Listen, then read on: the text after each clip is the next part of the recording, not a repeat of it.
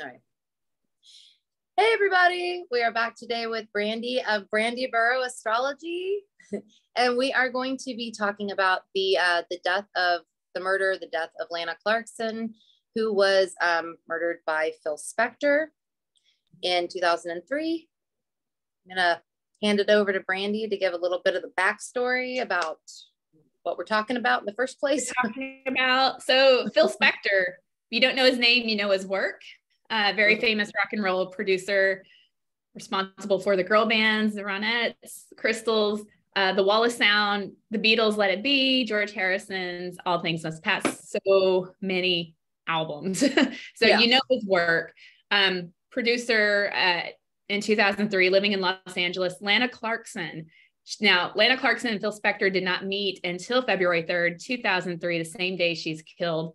But she is an American actress, fashion model, starred in lots of sitcoms, had small roles, also was well known for the sword and sorcery films, and had a following through that. Now, when she hits her 30s, her career slows down. So she's trying to make ends meet. She's running a website. She has great fan following through her website.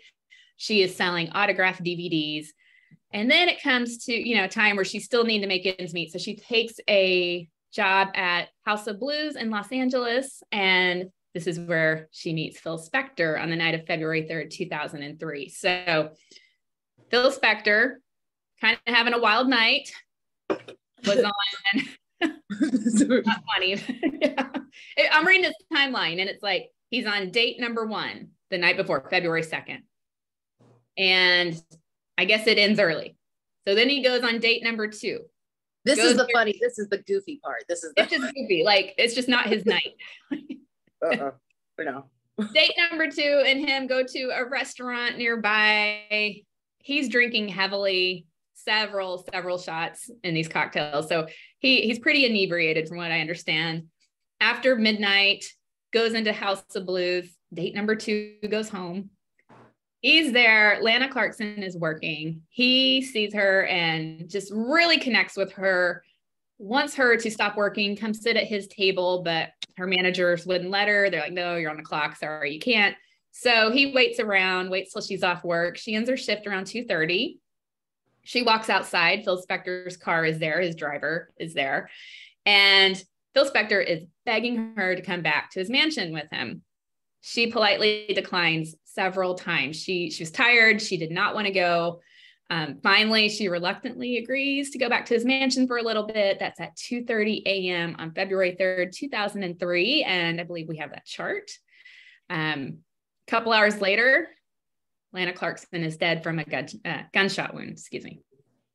Yeah, and it's reported that he came out, Phil Spector came out of the house with the gun, told his driver, I was trying to figure out exactly where I wrote that somewhere, but it's something along the lines of, I think I killed her, I think I shot her, or whatever, something along those lines. And yeah, he was a big witness in the case. And he sees Phil Spector with a gun. He hears Phil Spector admit, oops, I think I killed her. I may have killed her. And so very strong witness. And he's the one who called the police as well. Yeah. Should we start with the chart at 2:30? Yeah, let's do it. So this is the last time she's seen, and this was caught on security camera, which is wonderful. You get the timestamp. Anytime there's a crime and you're looking at it through the forensic lens with astrology, the time that someone's last seen alive is a great chart to start with. Yeah, and having a timestamp, not just like I think it was a whatever time. This is on footage, so that's cool. Yeah. Okay. This is a pretty good chart. We got, Lana Clarkson's our victim. So she's going to be represented by the ascendant ruler, ascendant's in Sagittarius. So she's going to be represented by Jupiter and Leo in that 8th house of death. Yes. Yeah. And so it's like showing the ball has started roll, even though this isn't actually when she died, the ball has definitely been set in motion. Yes. And we got some good indicators here that, she's saying no at first. I'm convinced she had a vibe, because when you're looking at this chart, you got Mars and Pluto together right there on the ascendant. This is danger. And I just feel like she sensed something maybe was off or just wasn't a good idea. You got the South Node right there. That thing spiraling down. Yeah. And it's almost, it's also, with that fifth house, having Aries on that cusp and like Mars being right there, it does feel like she probably did feel like it was risky. Yeah. Since that fifth house can deal with taking risks and stuff like that, it does. Yeah. And the moon that co-rules her is in the third house of cars. He's begging her to get into the car and come home. So that's playing out literally. And then we got Phil Spector in this chart, represented the descendant in Gemini. So he's going to be the Mercury in Capricorn in the second house. Yeah. And that Mercury, I know that I know that you're not really quote supposed to look at Chiron here for this, but like in this chart and then the other chart that we'll show in just a few minutes, I can't like not look at this Mercury conjunct Chiron. It just, it doesn't feel like it bodes very well. And again, just to be clear for anybody watching this, I'm certainly not saying that about all Mercury conjunct Chiron in any kind of chart, specifically in this sort of a chart for this sort of thing. It just doesn't feel very nice. And also with him being Mercury, it almost seems like second house is like, resources, values, that kind of shit. It almost feels like he wanted to take something from her. Yes. Yes. And in these charts, especially when you're looking at forensically in astrology, the second house can come up with abduction or keeping people against their will or trying, like you said, trying to take. Yeah, for sure. Yeah. And I know that sounds kind of strange because it's not this is, I mean, she did go with him, but it does seem like the reluctance, could have made her somewhat feel like she was kind of taken, if you will, even though like had no choice. Like, yes, especially if she felt, I mean, with somebody like that, if you were trying to like get your career going again in a certain direction, having contact like that wouldn't be a bad thing. So yeah. And she was really at the time, I kind of left this part out. She's at the time really trying to revive her career. And that's why she went to work at House of Blues, because there's a lot of connections there. You get a lot of famous people. She's really smart. She's a really smart person. She was actually trying to kind of turn the career around. Instead of doing what she was doing before, she was always a beautiful blonde in these shows and movies. She actually wanted to go into comedy. And so, yeah, maybe at this point it's like, well, maybe this person can help me. Yeah. I mean, and I wouldn't blame her if she did, should we look at some of the fixed stars? Yeah. Okay. So, so that rising, that Sagittarius rising, is very, and I'm shit at pronouncing things. So we'll try. I'm going to try. Me too. Antares, is at 946 Sagittarius. This one represents spirit of adventure, obstinacy, injuries to the eyes, honors, sudden loss, stubborn, suspicious, violent, and several marriages. Okay, so the several marriages thing, I realized that he was not actually married to her, right? But he was on like several dates that night. And her having been like the last of the date, I don't know. That does kind of seem interesting to me. That's a weird connection. Yeah. It is kind of, okay. So Jupiter is at 12 Leo. That one ties in with, where the hell is it? Hold on. Okay. Cubans is at 1335 Leo. It represents astrology, writing, perseverance, domestic problems, poison, and liars. Oh, okay. domestic problems. Yep. Yeah. I think that applies. I mean, they didn't know each other until this night, but still it's kind of domestic. Like, you know, even if we're going to use the word friend loosely, because they just met, you know, they're at his house and there's obviously some sort of disagreement or, you know. Yeah. I don't even know. We can get into that when we see the death chart. It is, yeah. Yeah. But yeah, I think it can. I mean, this did take place at his house. That is, yeah. I mean, I feel like that could fit there for sure. Yeah, for sure. Then I'm gonna totally fuck this one up again. Do it. Okay. Okay. So at 9, okay, we're looking at the descendant at 8:33 Gemini. That is close to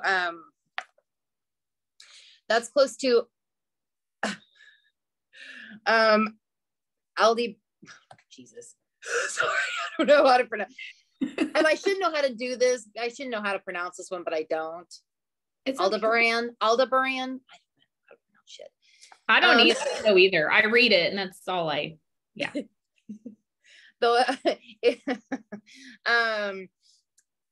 Eloquence, high honors, integrity, popularity, courage, warmongering, and agitation. So agitation. That's the one I'm focusing on. Yeah. Yeah. Because it does seem like, I mean, it seems like he probably would have been agitated having like having, you know, already gone through 2 dates that night. That might be kind of agitating. And perhaps other things too, but you know, and yeah. And this chart, like just looking at it with hindsight and, you know, knowing what's happened, Saturn, which represents the actual body in a forensic chart, being in the 7th house, like this is just so much of a premonition of what's going to happen. Like the body on her body on his property. Yep. Yeah, it is in his house, in his space, which is really creepy when when you're looking at it. Is there. This is a strong chart. Yeah, kind of like we started with that. Mars and Pluto in the 1st, Saturn in the 7th, chart ruler being in the 8th house. Like, whew, it's tough. Yeah. And it makes it sad because she was fighting so hard, saying, no, I don't really want to go. I don't want to go. Okay, fine. I'll go for just a little bit, you know, and. Yeah. And should we look at the 5? Yeah. So 5 a.m. is when she is killed. It's when the call came into 911. Okay. So this would be her death time. So here we've got, and again, I can't not notice that Chiron and Mercury right there. Yeah. So in this chart, we have Capricorn rising, and we have Saturn in the 6th, which represents her. It represents her. And the biggest thing that stands out in this chart, because I think the 2:30 a.m. chart is really the chart we're looking at for the crime, but this being her death time, biggest thing that stands out is that Saturn, which would rule her, well, now is Saturn, which represents a body, in the 6th house. And in horary astrology or in forensic astrology, which is basically the same model, 6th house comes up when someone is running away or trying to run away. Yeah. It's just the house you look at. And so like if someone's missing and you're getting a lot of 6th house stuff, sometimes it's that they just ran away. They're not, you know, they're not dead, but you know, whatever. But this is like odd because she ends up dead and she's represented as running away or trying to. And even like she was found with like in a chair with her purse on, right? And like she was wanting to not be there anymore, perhaps. Purse on the shoulder. Yeah. Right by, you know, in the entryway. So there's a front door, there's a pretty large hallway, but there is this I'm going from memory. I've watched the documentary, but there's like this table there, like a credenza or something with a drawer, which is where this gun was kept. And Phil Spector has a history of not letting people leave his house. And so many accounts from women and just friends too, male and female, that when it came time to leave, he would almost get into a panic. He did not like being alone. And so this, the guns would come out and he would hold people at gunpoint a lot of times. It wouldn't let them leave. So he has this history. So it's not out of character for him to, I mean, that's like totally not normal at all, but it's not out of character for him to have, yeah. Exactly. And of course, his story, of course, he tells the driver, oh, shit, I killed somebody, basically. But then after, investigation starts, his story turns and he's like, no, she was upset and she saw my gun and she killed herself. Like, yeah. That was his defense. So in this chart, he is represented by Cancer, by the Cancer descendant and the moon in the second house. Yes. So we can no longer use the moon for her co-ruler. It's going to actually be representing Phil Spector here. Now, there is a couple of things in these charts that are just not common. And where I'm going with that is that we're not ever seeing the first and seventh house planets connect. And that's so odd to me. Oh, do you think it could be, I guess that's not usual, and we talked about that like in the Kurt Cobain case. Yeah.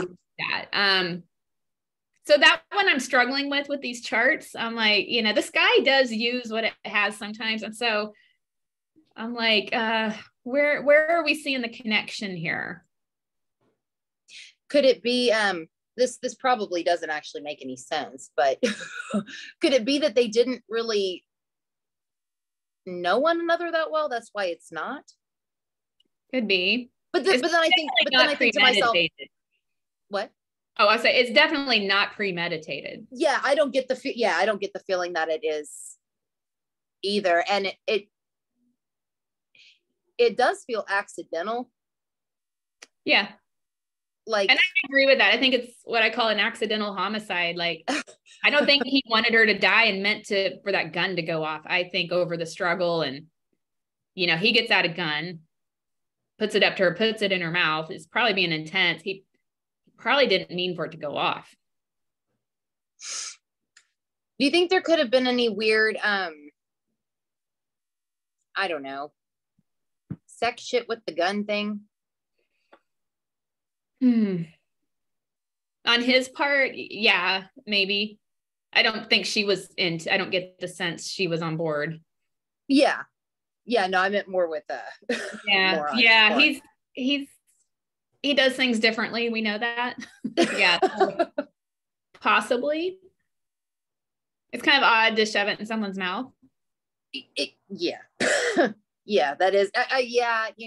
Yeah. We're dealing with someone who's been drinking heavily for hours. This is true. Somebody that's probably not making the best life choices that they could possibly make.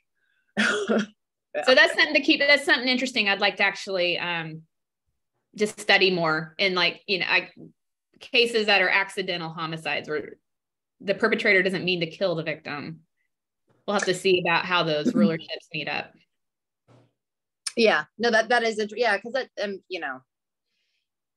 that does happen where.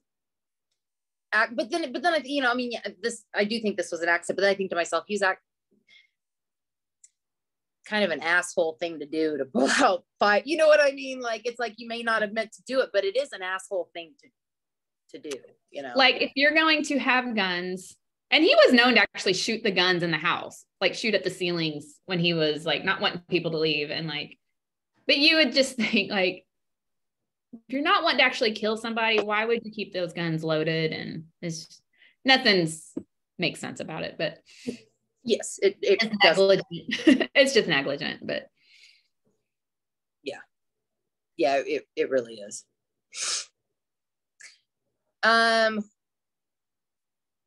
is there anything like with him being represented by the moon in the second?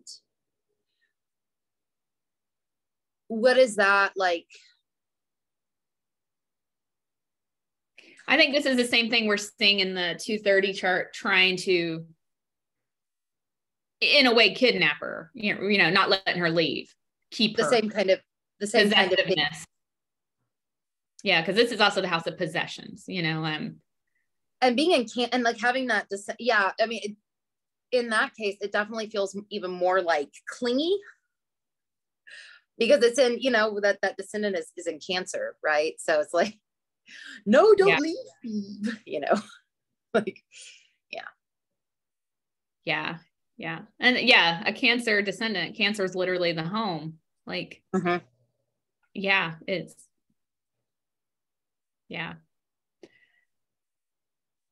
unfortunate, I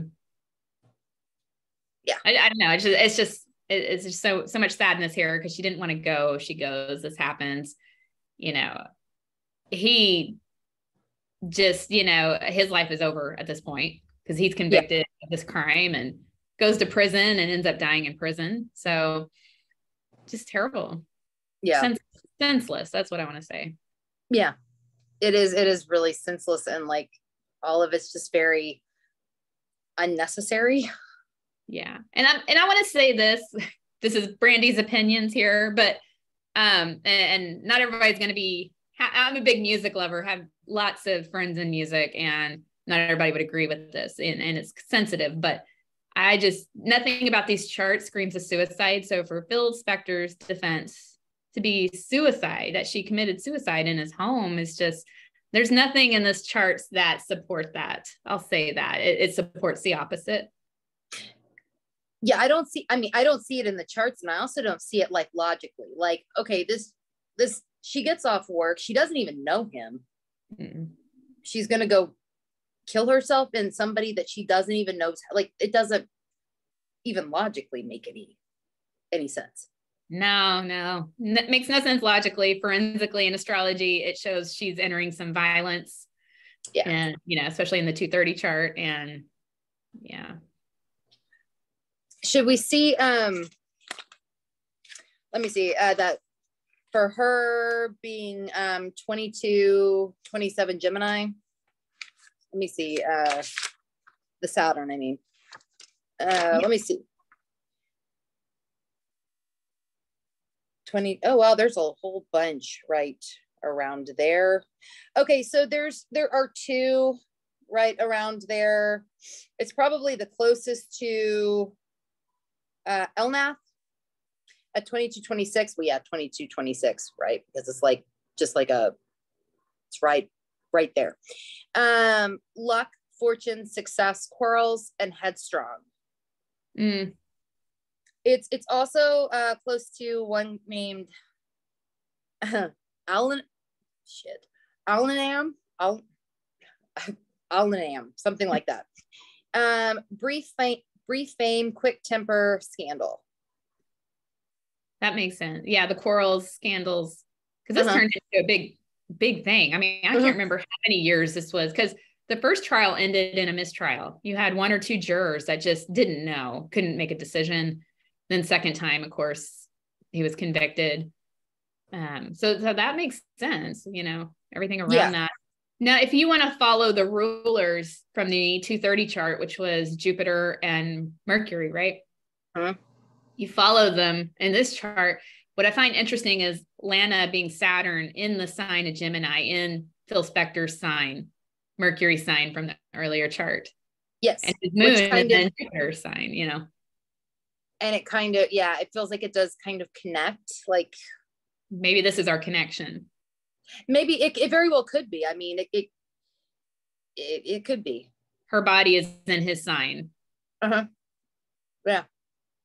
Yeah, it really could be. Yeah.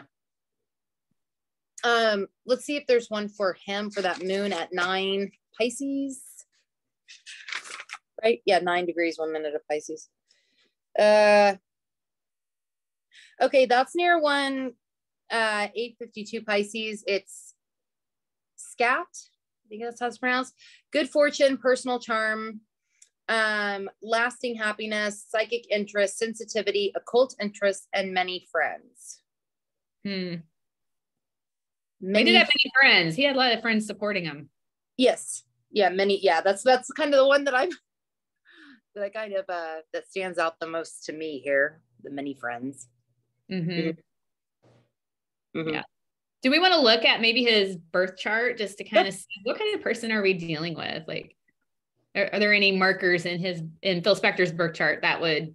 Yeah. I'm also looking. There's something also. One other thing, and I know I'm looking at like that moon. It's like squaring the nodes. Yeah. I don't know. There's some. I can't quite put my finger on exactly how I want to. Sometimes I have that problem. I'll like think something. I have problems articulating it, but there is something that feels kind of, especially with him being represented like by that, like feels kind of fatey. Yeah. In a way. Yeah. And a lot of theories behind the North and South Node is past life, it's karmic, just depending on how you look at those. So that would make sense. Or like, he could like, okay, like I kind of get this feeling like he could have gone either way here. I don't know. I like, this is the way he chose. Yeah. Let me see. I'll pull his birth chart. Okay, which one is? Okay. This is I know he's a Capricorn, December 26th. Yes. So this is his birth chart. We actually have his birth time. It's the time was taken from his birth certificate. So we got a real birth chart here. Dude, that moon would have been, is that, oh, okay. Sorry, I was getting excited about something. It doesn't exist. Don't worry about it. It exists somewhere. Yeah. So we got his Capricorn sun in the 7th house. Not everybody, you got to look at the whole chart, but there's indications here of being a little codependent, not like being alone. So this kind of makes sense doesn't make sense, doesn't excuse, but the stories about him not wanting people to leave. He hated being alone. There's the sun in the 7th house thing going on here. Yeah. Opposing that moon. Yeah. In the first, independence versus partnerships at war with each other. Yes. Yeah, there probably was. And that like, even that, and I know it's in Aquarius. I know it's in Aquarius, but Venus in the 8th. There can sometimes be, sometimes I found, not universally, but sometimes I found that there can be some like, sometimes can be some codependent stuff with that too. That makes sense. We had this in an equal house system. So funny because I always use whole sign. This is just, wow, it must have been, I've had this pulled for a while, obviously, but yeah, that definitely. And I know he came from not a great childhood, some abusiveness, neglect. And we're looking at the 4th and 10th house rulers. We got Mercury and Sagittarius in a detriment. We got Jupiter in Aries. It's not strong or debilitated, but childhood, and you got Neptune in the 4th house. Yeah. And childhood stuff at play. Yeah. But going back to that Venus in the 8th house, so you want to look at the houses that are ruled by Venus, which would be the 5th house and the 12th house. Yeah. And they're ruled by Venus, which is seated in a house of loss. So these are areas that will create loss for him: drinking, 5th house, having fun, dating. This is where romance, like early romances started. 12th house, anxieties, nervousness. So looking back, it's kind of an interesting place. It is. It is. Yeah. It is. That they'll both of those will bend to that Venus in the 8th. Yeah. And is that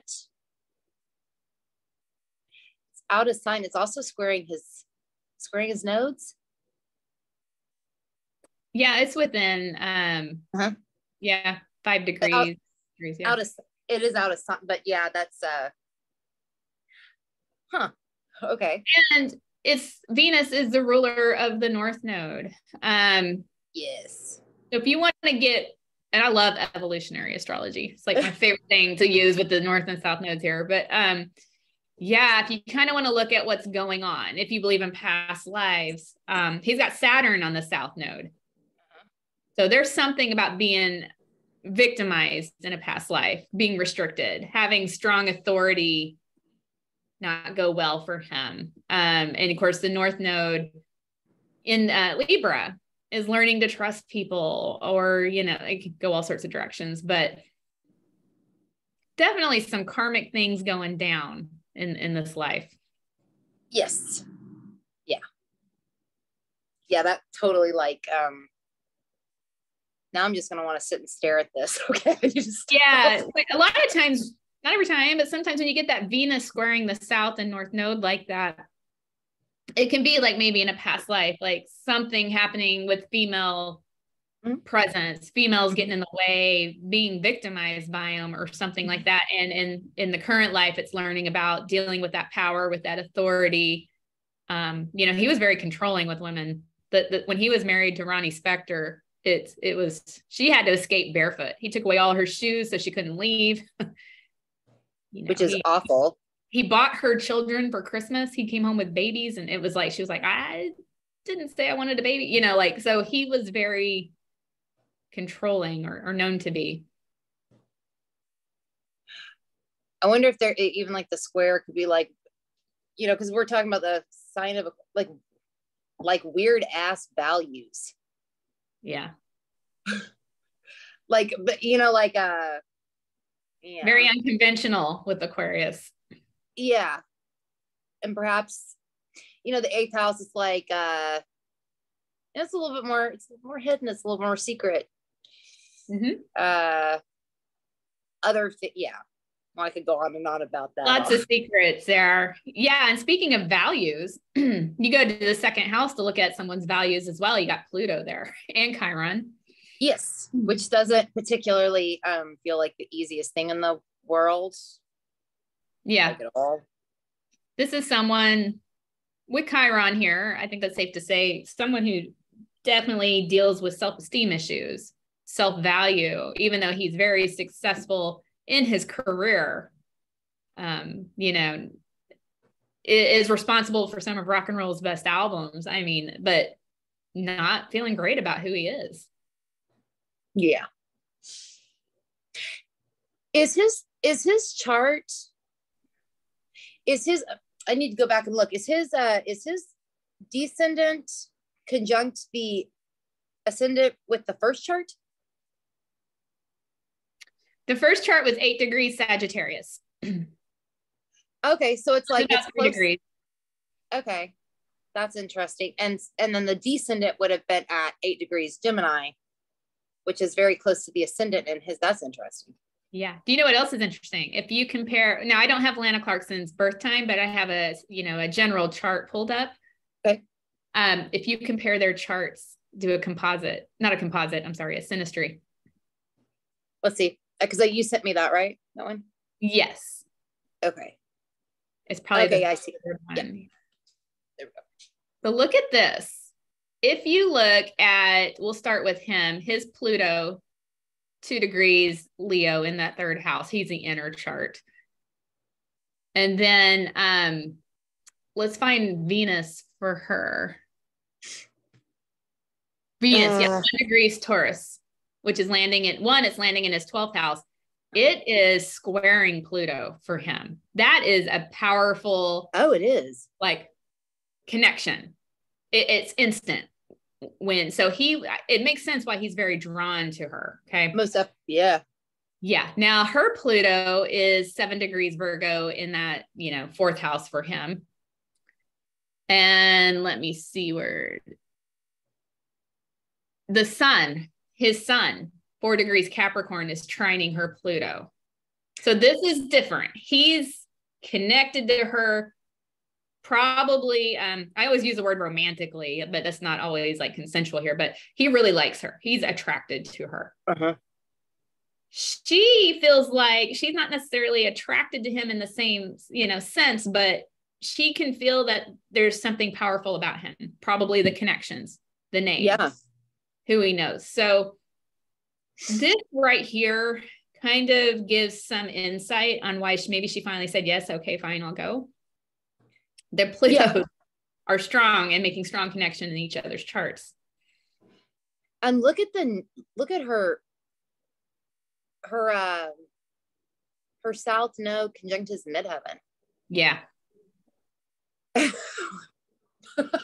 like, I mean, they're both at 6. That's Yeah. So South Node can be looked at as the downward spiral, as I like to say, things going the wrong direction, right on his career.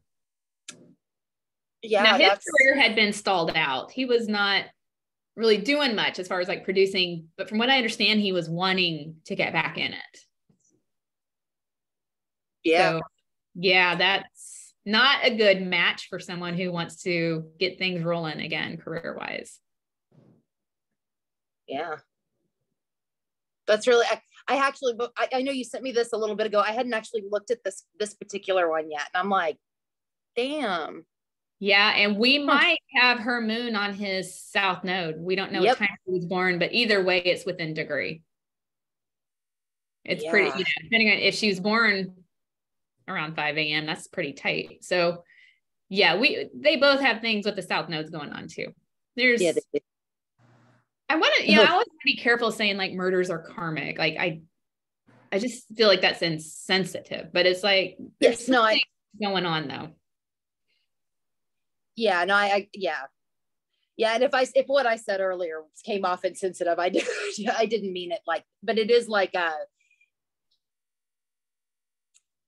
this is interesting.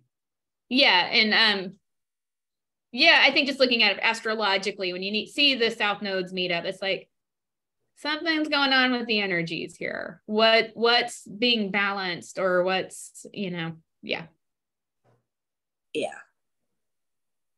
What's the purpose? There's usually purpose of some sort. And again, I hate.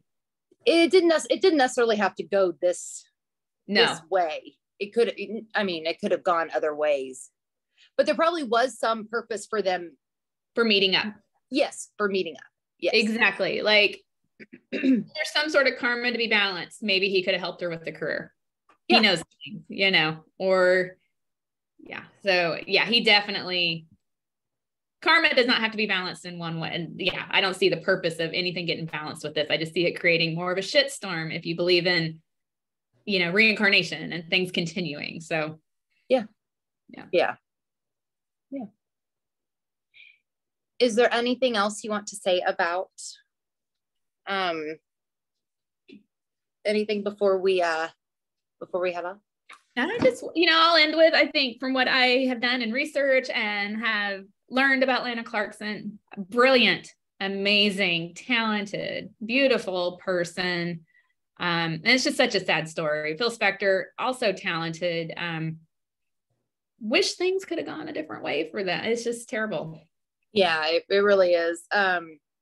Especially since it sounds like they were, both trying to kind of not start over, but revive things. And at a point in their life, like for her, feeling hopeful, like trying to make ends meet, trying to make things work, but also feeling hopeful, like I'm going to do this with my life. I'm going to turn it around. I'm going to become a comedian and do what makes me happy. And it's sad journey. Yeah, it is. Yeah. And she is interred at the Hollywood Forever Cemetery. If you guys ever go out there, go pay respects to her. It's a beautiful cemetery. Great place for someone who was so talented. And do you want to share where you can be found? Yeah, Brandy Burrow astrology.com. Also on YouTube and Instagram under Brandy Burrow Astrology. I do natal chart readings, transit readings, and believe it or not, tarot readings. And Ellie, where can we find you? You can find me at saturnseason.com, on Instagram at Saturn Season Astrology, and on YouTube at Let's F with Astrology. Thank you so much, Ellie. I appreciate you having me on to discuss this. It's another interesting case, and enjoy hearing your thoughts. And thank you for wanting to do this. Always. And I guess we will see you all later.